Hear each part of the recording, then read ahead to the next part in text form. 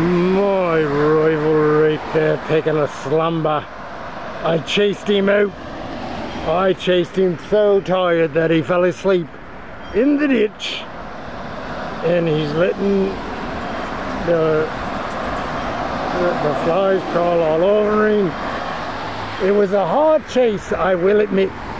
I did not think that I was ever going to catch my fowl. But I'm quite the hunter, you know. You know, learn a little bit together. Let's take the chance to learn a little bit together. Where's the honey spot?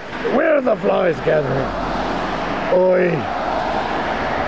That's why you don't want to take a nap in a ditch in the wild jungle here I call home.